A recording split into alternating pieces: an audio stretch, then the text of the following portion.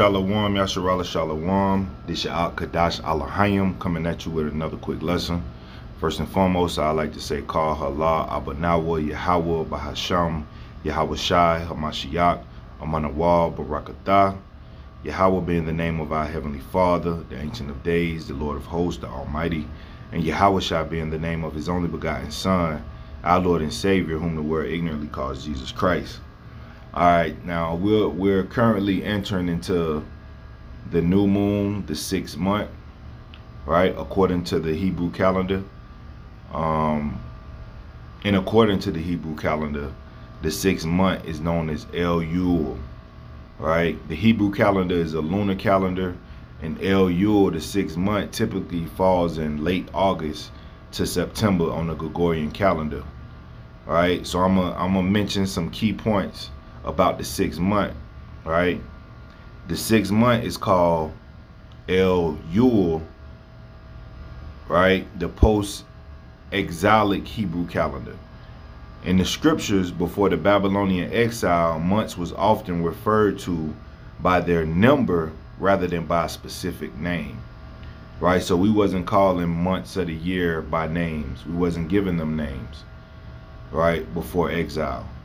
Right, we was calling them by the names, or select it by the numbers. Month 1, month 2, month 3, month 4, month 5, etc., etc. Right, but we adapted certain customs when we was in.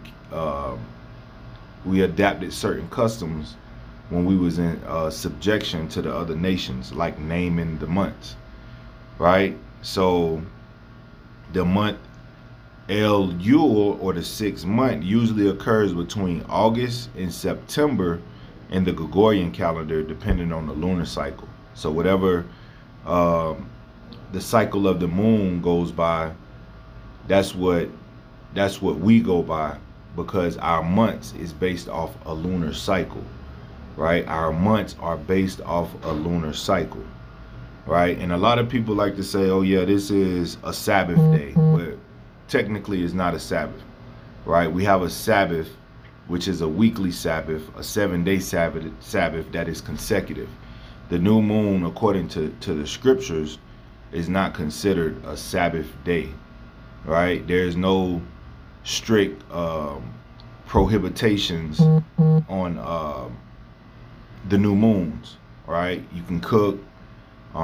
You could do certain things that you can't do on the Shabbat on the new moon, right? But this still is a day of cultural observance, meaning you should be spending your time, energy, with all your heart, mind, and soul fixated on the Most High, being grateful and thankful that the Most High allowed you to see a new month. And it's time to renew your mind in the beginning of these new moons, man. Set your mind aright, set your heart aright, so you could prepare yourself for this up and coming month. Because this up and coming month, right, the 6th month, is a powerful month to prepare yourself, to cleanse yourself and purify yourself for the holiest month of the year, right, when it comes to the 7th month that's coming up next month, right? Because the 7th month is significant because we had a Feast of Trumpets, blowing of the trumpets, the memorial of blowing of the trumpets, and then we have the Day of Atonement, where we atone for our sins. We fast as a memorial for the Day of Atonement, right, in repentance. And then we got the Feast of Tabernacles, where we dwell in booths for a full week, man. Right, so we got to prepare ourselves for this up and coming month, the 7th month. This month we got to start getting ready this month for the holiest month of the year, right? So in biblical references, the book of Haggai, the 1st chapter in the 1st verse, it mentions the 6th month, right? When it goes into the 2nd year of Darius the king, in the 6th month, in the 1st day of the month, came the word of Yahweh by Haggai the prophet unto Zerubbabel, right? So when you read Haggai, the 1st chapter, that's going into the 6th month, right? And also when you go to the book of Nehemiah, the 6th chapter in the 15th verse, right? Nehemiah refers to Elul as the month when the wall of Jerusalem was completed, right? So when you go to Nehemiah 6 and 15, it'll say, so the walls was finished on the 25th day of the month of Elul, in 52 days, right? And you could do that for homework. You know what I'm saying? Read Haggai, the first chapter, and read Nehemiah, the 6th chapter, so you can get things put into perspective what our forefathers and the ancient prophets, the prophets of old, was doing during this time and season, man. Right? So the significance of the month of Elul, or the 6th month, is the preparation for the high holy days, like I just mentioned, man. We got to prepare ourselves for these up and coming high holy days, man. When you come into these feast days and these high holy days of the Most High, you have to purge your sins, man. You have to pray and fast, man. Get in a state of humility. Put that pride down.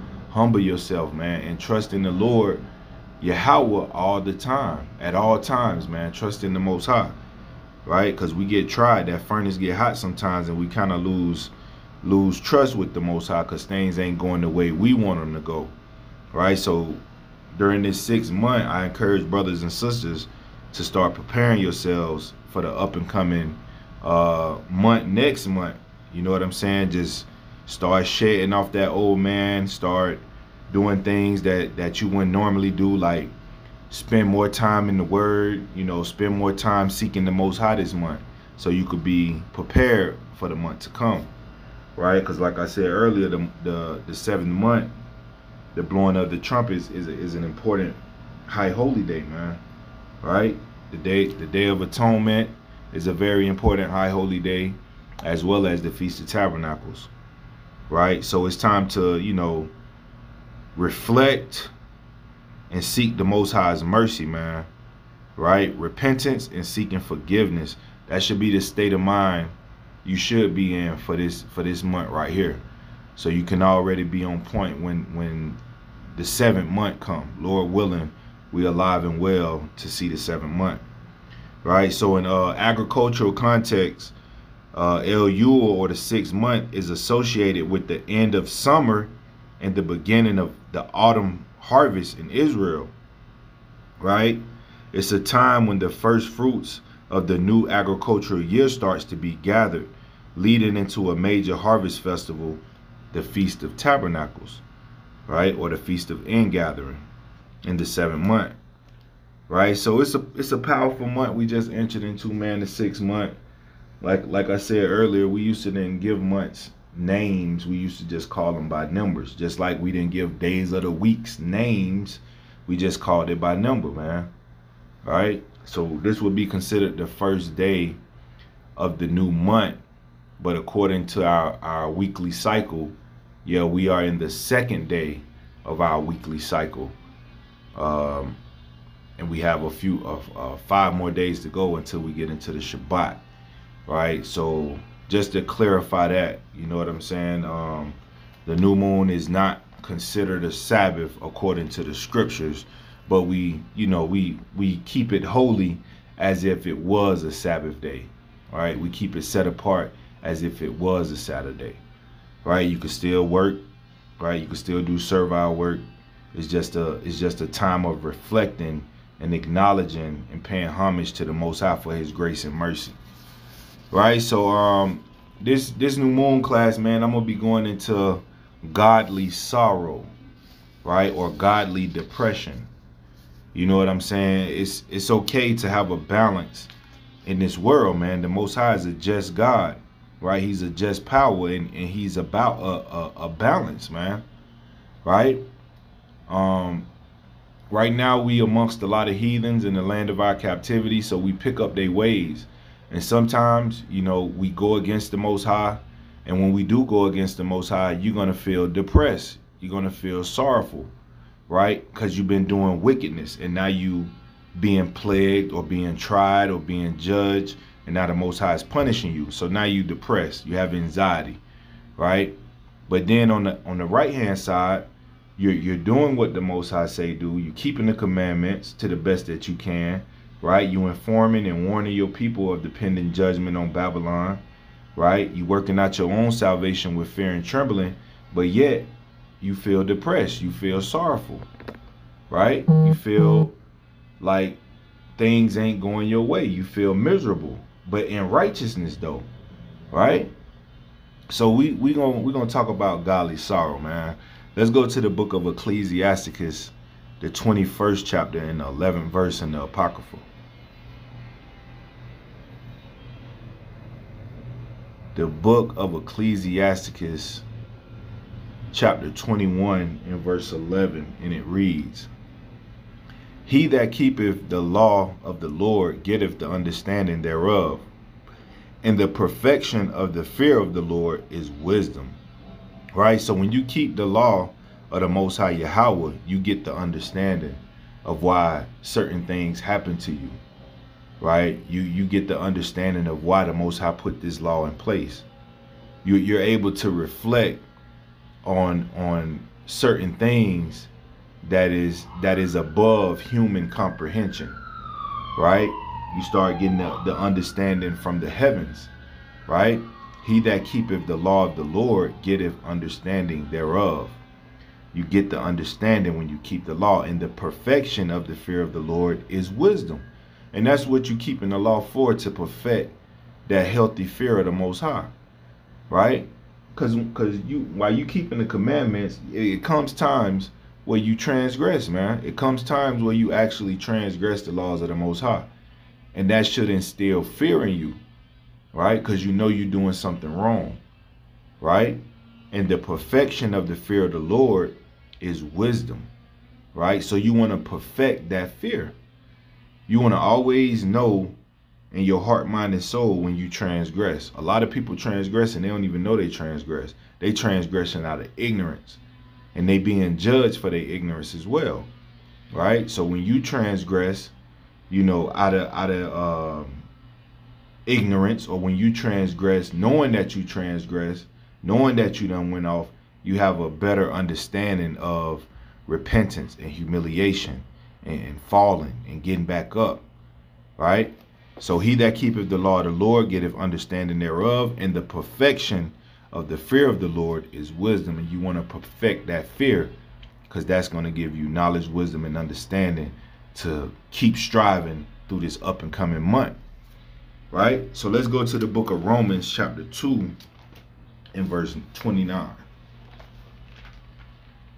All right, the book of Romans chapter 2 and verse 29, and it reads, But he is a Jew, which is one outwardly. But he is a Jew, which is one inwardly, and the circumcision is that of the heart, in the spirit, and not in the letter, whose praise is not of men, but of the Most High.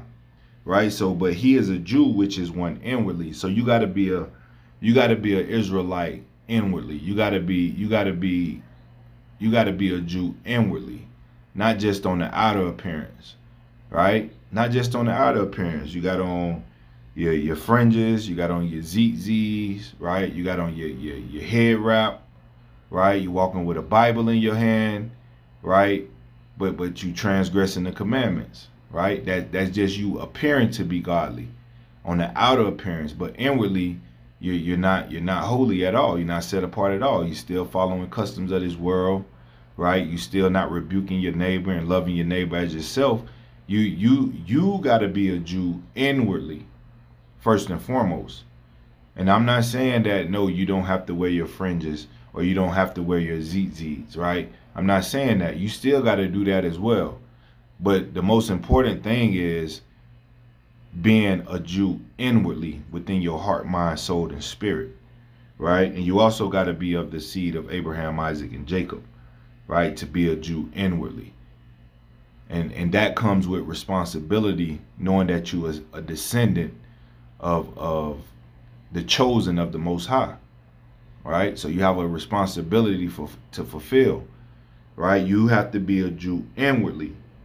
And circumcision that is of the heart, like the Most High commanded us in Deuteronomy, man. We gotta be circumcised in the heart. We gotta circumcise the foreskin of our heart, meaning put away those fleshly desires, those fleshly lusts, those carnal things, right? In the spirit and not the letter, whose praise is not of men, but of the Most High. That's who you want to reward you and praise you, is the Most High. You want to do things in the sight of the Most High to please the Most High and not to please men.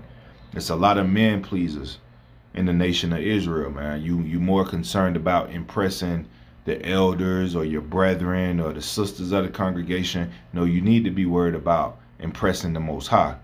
And you do that by being obedient, right? Let's go to the book of Romans chapter 7 and verse 14, because I'm gonna give you a quick understanding, man. The law is spiritual, right? This is the book of Romans chapter 7 and verse 14, and it reads, "For we know that the law is spiritual, but I am carnal, sold under sin." So the laws of the Most High is spiritual, first and foremost, right? It's psychological first. You got to keep the laws in your inward parts first, inwardly, in your heart, mind, and soul, and then the rest will follow. The body will follow, right? But you got to tame your heart, mind, and soul to be submissive to the Most High and His will, first and foremost. Why? Because the law is spiritual. Like H.O.I say, man, if you look on a woman to lust after her, you have committed adultery in your heart already. You sinning in your heart. And that's where sin is conceived first, right? You already sinning. You must repent for those wicked imaginations that you have in your heart. You got to repent, man, on a daily basis, if you having them on a daily basis, right? Like the Most High say, man, the thought of foolishness is sin. You transgressing by thinking of breaking the law, right? If you think about stealing, right, you have to repent for even having that thought in your mind, man, right? Why? Because the law is spiritual, but I am carnal, sold under sin. But we in this carnal flesh, right? We in captivity. We in bondage to our flesh, man. Right? So that's where the spiritual battle is at. That's where the spiritual warfare is at, in your heart, mind, and soul. Because your flesh is warring against the law of your heart. Right? So we got to be mindful that, you know, people running around saying, oh, I'm spiritual, I'm spiritual. Oh, is you keeping the laws of the Most High? If you're not keeping the laws of the Most High, you're definitely not spiritual. Because the laws of the Most High are spiritual, right? And you must keep them inwardly first and foremost. You must keep the law in your inward parts first, right? And then it will show on the outer appearance, right? So let's go to the book of Ecclesiastes chapter 1 and verse 18. The book of Ecclesiastes, right? The book of Ecclesiastes chapter 1 in verse 18, man. All right, because there's a righteous depression and there's a wicked depression. This is the book of Ecclesiastes chapter 1 and verse 18, and it reads, "For in much wisdom is much grief, and he that increaseth knowledge increaseth sorrow." Right? So in much wisdom is much grief. Is much grief. Salakia. Is much grief, right? Just like we went into in Ecclesiastes 21 and 11, right? About that perfection of the fear of the Lord is wisdom, right? The perfection of the fear of the Lord is wisdom. For in much wisdom is much grief, right? So when you perfect that healthy fear of the Most High, hey, it's grievous out here in these streets, man. It's grievous, right? Because we really in the valley of the shadow of death. The Most High can make a turn of events in the blink of an eye, man, right, for you. Things could be on the up and up. Hey, you go off and you don't repent, the Most High can turn this into hell, like literally, right? If you're not careful, because in much wisdom is much grief. In much wisdom, you understand that, hey, if I violate the laws of the Most High, I am going to be judged. If I violate the laws of the Most High, things are not going to go my way. Right? If I violate the laws of the Most High, I'm liable to be put to death. Right? That's grievous, man. That's grievous. Right? And saying, he that increaseth knowledge increaseth sorrow. And when you increase the knowledge, wisdom, and understanding of the Most High, you're going to become sorrowful. Right? Because now you're looking at your family, you're looking at your household, you're looking at your peoples, your friends, right? And you see them in serious danger, right? Because they don't know the Lord. You see your nation of people in grave danger, and they don't even know why they being tormented the way they being tormented. You know that eating abominable foods torment their heart, mind, and soul, but they don't know it, and they bragging about going to eat at Red Lobster. They bragging about a low country boil. They bragging about sinning against the Most High, and you got the knowledge, so you know that they ass is in trouble, man. And ain't nothing you can do about it except for warn them and tell them to repent and tell them to read their Bible, man. Turn away from their transgressions. That's all you can do, whether they hear or forbear, right? Because he that increaseth knowledge increaseth sorrow, right? This ain't an easy walking with the Most High in this crooked and wicked world, man. It ain't. And our Lord H.O.I, he felt this same sorrow, right? He felt this same sorrow, man. The Most High sent his only begotten son who was wiser than Solomon. So he had the wisdom, and he was grieved by the wisdom that he had, man. And when he increased knowledge, what he did, he increased sorrow, man. Our Lord was full of sorrow and grief, man. Right? A synonymous word with sorrow is depression. Right? And this ain't, when he says that you're going to increase knowledge and then you're going to increase sorrow, that is not wicked sorrow. It is not wicked depression. It's a righteous depression, right? It's a righteous depression. It's not an evil depression. Some people depressed because they homosexuals and they not accepted by society, and they going against the Most High and they feeling the wrath of his indignation, so they depressed, right? And then you have that man who is walking in the light of the law, and he's doing everything in his power to please the Most High, but yet his family is attacking him, saying he's in a cult, or saying that he's wicked for not coming to mama house on Christmas Day, right? There's a righteous sorrow as well, man, right? Let's go to the book of Isaiah chapter 53, and let's start at the top. Isaiah chapter 53 in verse 1, and it reads, "Who have believed our report, and to whom is the arm of the Lord Yahweh revealed? For he shall grow up before him as a tender plant, and as a root out of a dry ground. He have no form of comeliness," meaning beauty, "and when we shall see him, there is no beauty that we should desire him." Now this is going into doctrine, right? Who have believed our report, meaning the doctrine that we teaching, that comes with the scriptures, the true doctrine, the good doctrine of the Most High, right? Keeping of the commandments and keeping the faith, right? "And to whom is the arm of the Most High revealed? For he shall grow up before him as a tender plant," right? Like in Psalms 1, man, you want to be planted by the rivers of water. When you read this word, when you read this Bible on a daily basis and practice and apply what you've reading, you're going to be like a tree planted by the rivers of water, man, right? "And as a root out of a dry ground, he have no form he have no form nor comeliness." Speaking of our Lord H.O.I, he has no form nor comeliness nor beauty. He have no form nor comeliness, and when we shall see him, there is no beauty that we should desire him, right? So, the word of the Most High is not beautiful. Yahweh is not a beautiful person to look upon, right? There's no desire. There's no beauty that we should desire him. Like when you look at a regular book in a bookstore, you see a nice cover on it. The author may gave it a real dope name, right? When you open up this book, it has the context or the contents. So like it has the contents. You're looking at the title of the contents, and they all sound real interesting.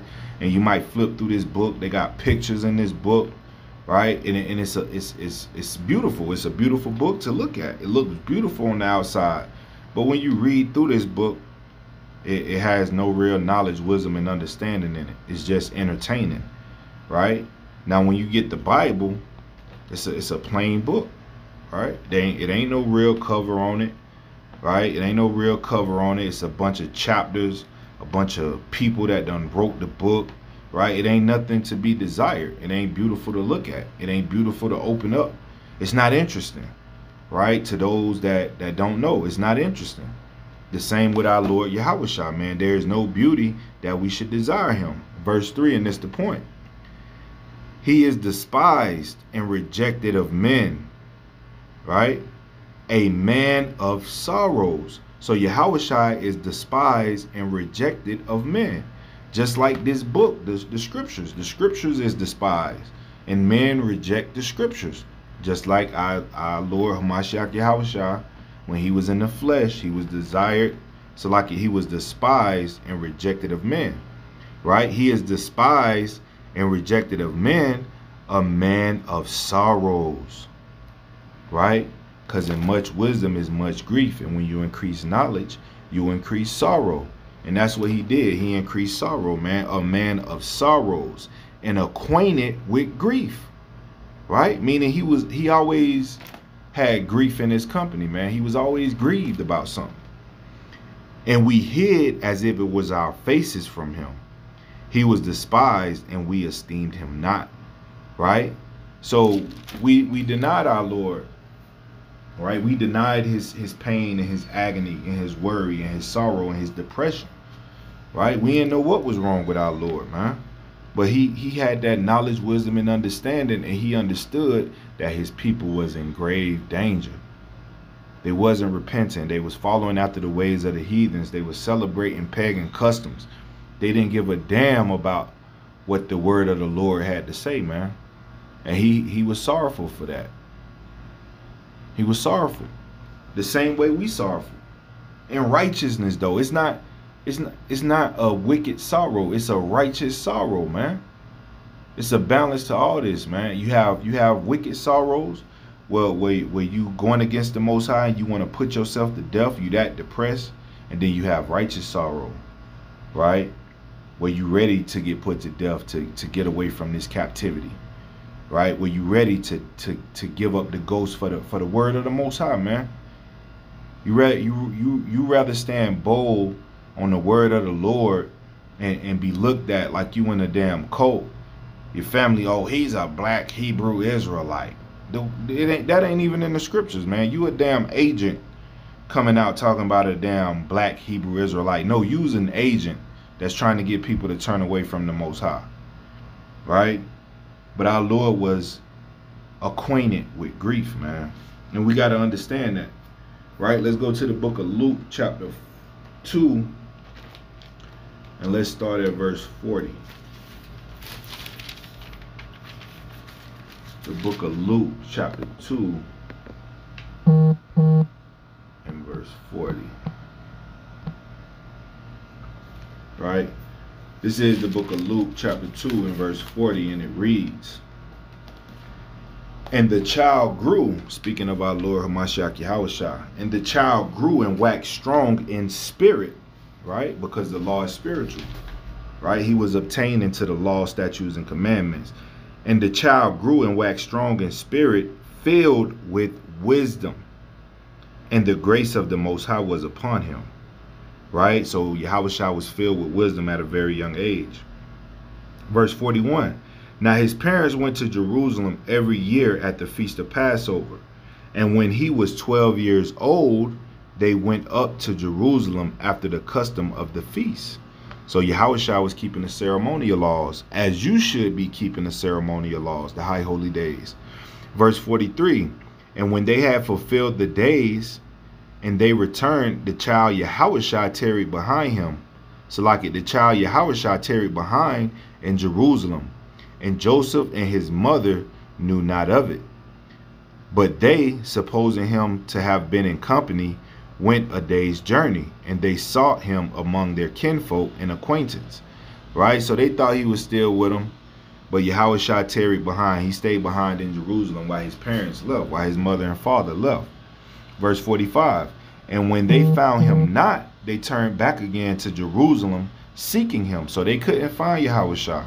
They panicking, they worried, they asking their family, hey, y'all seen your cousin? You saw your nephew, you saw Yahushua? They like, no, we ain't seen him, man. We ain't seen him in a while. So they went back looking for him. His parents, right? They went back to Jerusalem seeking him. Verse 46, and it came to pass that after 3 days they found him in the temple. So they went they went 3 days looking for him, man. He was missing.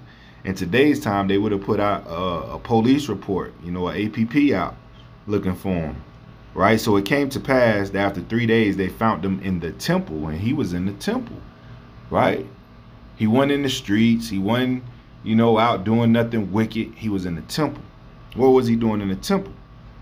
Sitting in the midst of the doctors, both hearing them and asking them questions, right? So in this context, when he was sitting in the midst of the doctors, those are doctors of the law, man. Them ain't your physicians like regular physicians. Those are doctors of the law, meaning they are very wise and understanding when it comes to the law, statutes, and commandments of the Most High. So he was hearing them, he was listening to them, gaining wisdom, and he was asking them questions, challenging them, right? Seeking knowledge.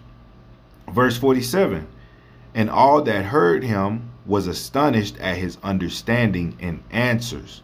So even these doctors of the law, they was amazed at this young 12-year-old child asking these questions and answering these questions, man, right? Verse 48, and when they saw him, they were amazed. So his parents came and seen what he was doing, and they was amazed as well. And his mother said unto him, Son, why hast thou thus dealt with us? Behold, thy father and I have sought thee sorrowing.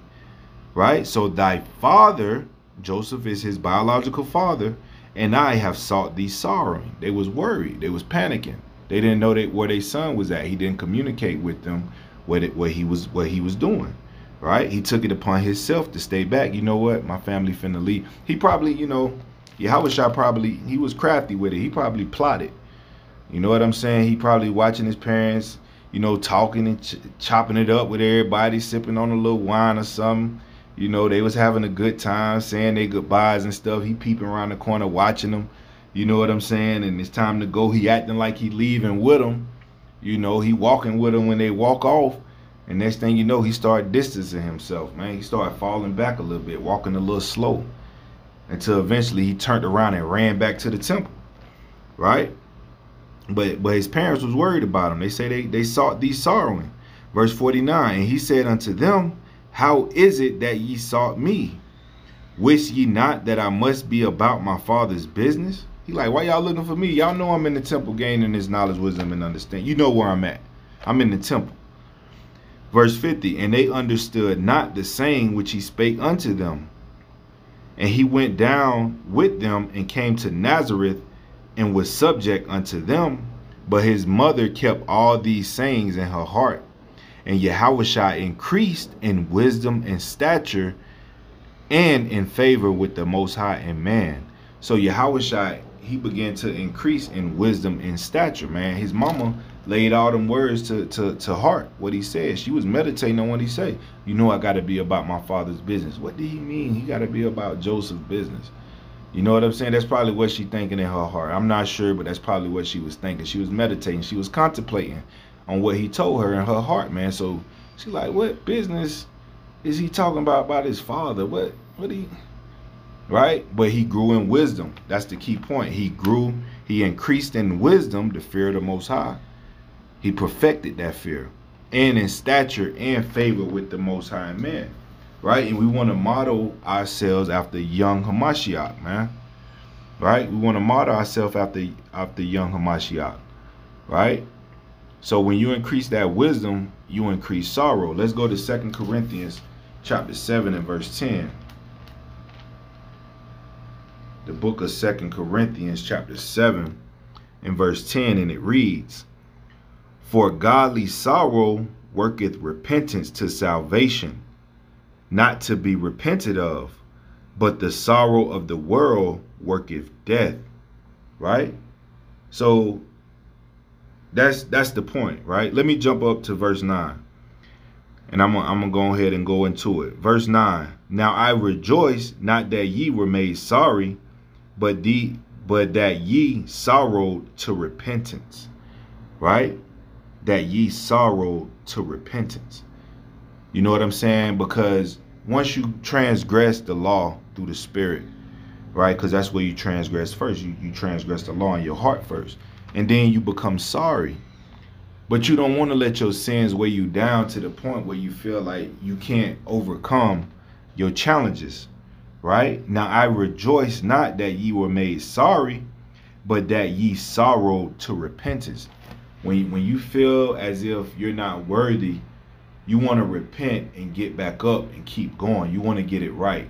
Or I keep falling victim to pornography, or I keep falling victim to smoking weed, or I keep falling victim to lusting in my heart, committing adultery, right? Don't become so sorry that you just give in to it and give up trying to keep the commandments. No, right? But that ye sorrow to repentance. Turn away from your wicked ways, man. For ye were made sorry after a godly manner, that ye might receive damage by us in nothing, right? For godly sorrow worketh repentance to salvation, not to be repented of, right? So godly sorrow, godly depression, once you get all this wisdom, right? For godly sorrow worketh repentance to salvation. That's what righteous sorrow do, or godly sorrow do, right? Because there's a wicked sorrow and there's a righteous sorrow. Godly sorrow worketh repentance to salvation, and not to be repented of, right? But the sorrow of the world worketh death. That's why wicked sorrow or depression, you end up killing yourself, end up harming somebody else, killing your family, then killing yourself, because that's sorrow of the world, man, right? But the sorrow of the world worketh death. You don't want to have worldly sorrow, going against the Most High, transgressing his commandments, not repenting from it, right? Not being so sorry not being so sorrowful that you repent to salvation, but you being so sorrowful in the world that you ready to harm yourself and others, right? So we got to be able to discern between the two, godly sorrow and evil sorrow, right? Let me get one more precept and I'm gonna close out, man.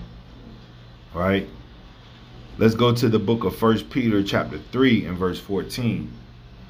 So you want to have godly sorrow in these last days, righteous sorrow. You want to increase your knowledge, wisdom, and understanding. And by doing that, you're going to increase grief and you're going to increase sorrow, man. That's just what it is, right? This is the book of 1 Peter chapter 3 and verse 14. And it reads, but if ye suffer for righteousness' sake, happy are ye. And be not afraid of their terror, neither be troubled. Right? Like Stephen, man. Stephen, when he was stoned to death, he suffered for righteousness' sake. Right? And he was happy that he was being put to death at the hands of his brethren for standing on the Most High's business, man. Right? And be not afraid of their terror, neither be troubled. Who terror or who we shouldn't be afraid of? Whose terror we shouldn't be afraid of? The enemies of our own house, man. The enemies of our own nation. That's telling us that we in a cult. That's telling us that we wicked and that we serve the devil and that the Most High not dealing with us. Don't be afraid of their terror, neither be troubled at it, man. Fear not the imaginations against thee, and let not the incredulity of them trouble thee that speak against thee. Right? Verse 15. But sanctify Yahweh power in your hearts, and be ready always to give an answer to every man that seeketh you a reason of the hope that is in you with meekness and fear. Right? So we got to always sanctify the Most High in our mind, hearts and souls, man. We always got to sanctify the Most High in our heart. And we always got to be ready to give an answer to those that ask us about our hope in the Most High with meekness, humility, and with fear.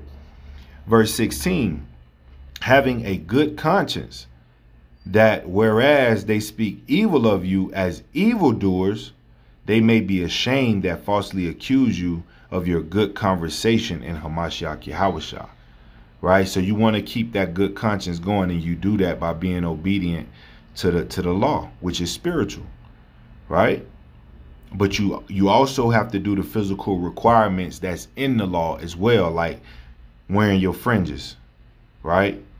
Niggas that teach you to break the least of the commandments, hey, they gonna be called least in the kingdom. Hey, wear your fringes, man, right? Because it's a commandment to repent when you go off, and your fringes is a reminder to repent from your transgressions, right? Yeah, you gonna slip up and sin while you wearing your fringes. Yeah, you gonna slip up and sin while you wearing your fringes. That's a given, right? But you also look upon them fringes and remember the covenant that the Most High made with us, and you repent, right? So having a good conscience, that whereas they speak evil of you as evildoers, they may be ashamed that falsely accuse your good conversation in Hamashiach Yahushua. Verse 17, and this is the point. For it is better, if the will of the Most High be so, that ye suffer for well doing than for evil doing. Right? It's better that you suffer for well doing, keeping the commandments, keeping the faith, doing what's required of you, keeping the high holy days, acknowledging the new moon, dedicating your heart, mind, and soul to worship the Most High and sanctify the Most High in your heart on the new moon, right? And you suffer for doing that, than to suffer for doing evil, right? Celebrating Labor Day, right? Barbecuing, eating pork, having all filthy communications with your brethren, with your brothers and sisters, right?